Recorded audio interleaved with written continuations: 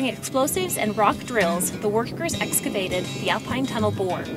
Standard pay was $3.50 per day or $5.50 per day for those working with explosives. Good wages for that time. Making the work more difficult, most of the tunneling was done in the middle of winter. Many evenings, workers could return to their cabin with their clothes completely frozen through. The first dirt for the tunnel excavation was removed from the east portal in January of 1880. The project was estimated to take 6 months. In the spring, it became apparent that this was not going to be achieved when only 150 feet had been completed. It ultimately took a workforce of up to 450 men at a time, over 18 months of digging and blasting to complete the bore. Working from both ends at once, the first engine passed through the tunnel in December of 1881. The turntable was constructed in 1907, shortly after the destruction of the engine house, which contained the original turntable used at the complex. This rotating feature was used rather than the typical Y, a triangular junction of 3 rail lines, to turn an engine around.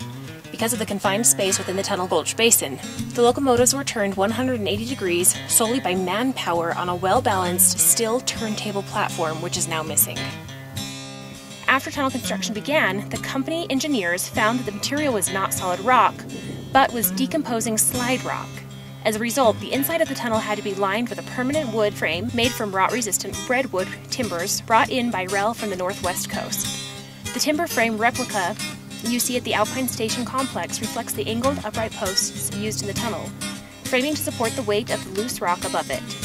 The initial budget was $120,000, and the final budget was $300,000. They removed 1,800 cubic yards of dirt, they removed 14,700 cubic yards of rock, and they imported 400,000 linear feet of redwood, and then they used 1.5 million linear feet of local wood. P.F. Barr, tunnel construction engineer, overcame extremely difficult conditions to design a timber-framed bore through the Continental Divide.